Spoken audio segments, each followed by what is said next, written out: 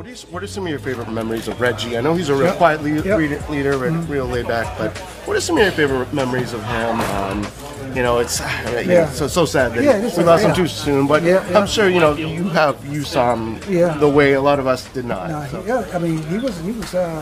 You see him on the court, he was real quiet. You know, never say anything, but he'll drop 38, 40 on you real quick and keep smiling. But he was a funny guy. Yeah. And people don't know that about him. He had a great sense of humor. Yeah. He's a great family man, and he was good. He's a big brother to me, and he just showed me just different things about the city because he went to Northeastern, so he would take me to nice restaurants, different areas where he would do a lot of charity work that you know about the turkey giveaway, but he did so many other things that nobody knew about. He didn't care. He didn't want any publicity. He would go to different neighborhoods. If it was in Dorchester's or Mattapan, he would take them around and we would just do things. If it was giving away food, giving away sneakers from Reebok, whatever it was, because he's a Reebok athlete as well.